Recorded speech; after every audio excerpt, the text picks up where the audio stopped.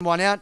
There your runners in single figures as they now start to lock away for our opening race. It's the Tab Venue Mode Maiden over the 288 metre trip. They're all locked and loaded. Lure rolls. Favourite box one. Set to go. Away. Run Rolly Run a little slow to move. Enlightened and Annika Mack won the start. Run Rolly Run's trying to drive up underneath them.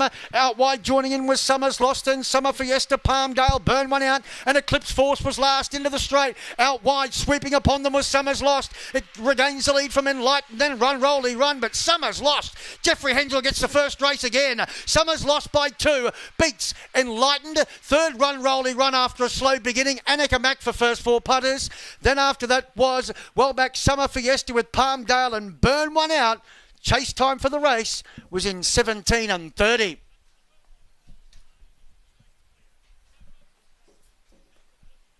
Summers Lost, the winner.